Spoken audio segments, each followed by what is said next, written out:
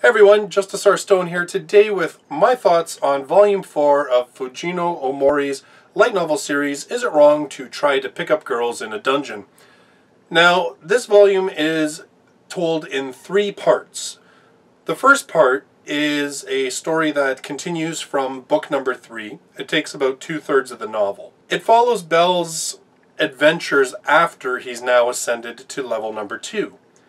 Now, because he's the fastest to ever achieve this, obviously it's gained him some notoriety. And so it takes a look a bit at how some of the other adventurers now treat him and act when he's around, even how some of the gods and goddesses behave. We're also introduced to a brand new character, Welf Kroso, who is a blacksmith, who I think is going to play a much bigger role going forward. And we get a sort of glimpse into the world of the gods and the goddesses and how they entertain themselves by naming adventurers. This one sort of is taking a bit of a breather. It's kind of regrouping, sort of saying, okay, well, that happened. Now where are we? Now that you're level 2, what are the ground rules? There's new skills to be learned. There's new pathways in the dungeon that become available to you because you're strong enough. So it's setting the groundwork for what comes next. Now, the second part and the third part are 2 shorter stories. They're a lot of fun. The first one is set during book 3, early on in book 3, and sees Bel helping another familia who are friends of Hestia's. And the second is a short story that takes place before Volume 1, just about 3 days after Bel and Hestia first meet.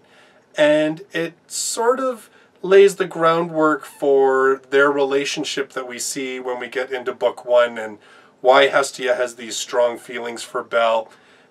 But it's also kind of cool because it allows you to see some things from Hestia's point of view in terms of her observations of Bel as a person and as a character, and how some of the things he says seem to conflict very much with who he actually is as a person, and her ideas on those are kind of cool, and they sort of, I think, cement some things that even as a reader I've found. I mean, the story is called Is It Wrong to Try to Pick Up Girls in a Dungeon? Bel talks in the very first one about how it's a man's romantic journey to assemble a harem. And the irony, of course, is that he already has pretty much assembled a harem, and yet he's completely oblivious to it, and it pretty much means nothing to him. The one thing that I really like about this series is that it takes itself just serious enough to be interesting, but at the same time has enough levity to it that it's funny, and it gets away with a lot, I think, because it isn't too serious. Now, the one thing that I'm not usually a big fan of is the hero who is stronger than everyone else, better than everyone else, levels up faster than everyone else. And of course, that's exactly what we see in Bel.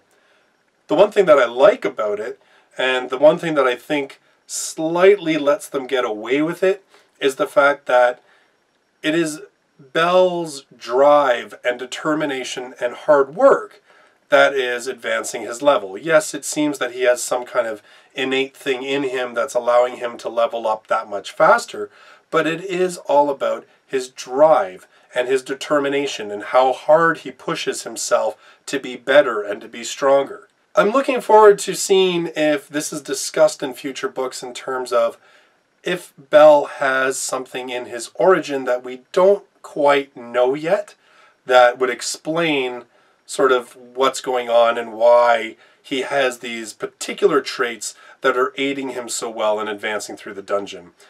If those are just ignored and it just is one of those, I made the hero super awesome because he's the hero, I'll be very disappointed, but right now I'm having fun and I'm along for the ride. Again, the book is told in a mixture of first person and third person. I doubt that will ever change. First person from Bel's point of view, third person when it deals with anybody else being the point of view character. Bel's voice I really enjoy. I love the fact that he's still quite naive and still very excited about the dungeon.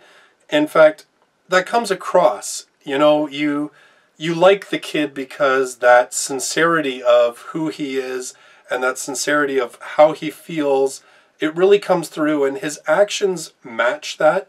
Everything about him is just so sincere and true to who he is as a character. The things he says, the way he approaches things, how he acts, it's all in line. Full disclosure, I suppose I could say I have a bit of a soft spot for this series. And I'm not even really sure why. I just find it to be a lot of fun. I think it's a bit clever how they've incorporated the whole idea of leveling up and skills and very typical RPG gaming type thing, and brought it into a world where it exists, where gods actually inscribe these things and use these things to bring out latent abilities within a person. It's a clever way of doing the whole person in a video game without them actually being in a video game. So those are my thoughts on Volume 4 of Is It Wrong to Try to Pick Up Girls in a Dungeon?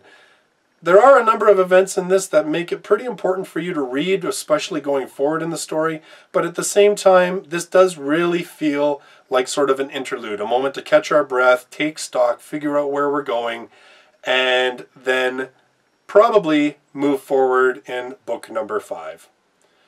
So thanks very much for watching the video.